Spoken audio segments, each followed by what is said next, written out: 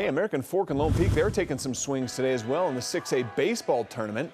The Knights were down 7-2 in the bottom of the 6th. Tate Holmes, well, he brought in to pinch hit and with the bases loaded delivers. The triple to right clears the bases. Now we have a ball game and the Knights tie it up in the 7th.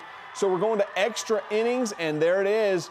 Trey Gamble with the walk-off single to right. Lone Peak staying alive with the win. 8-7, nice comeback victory there.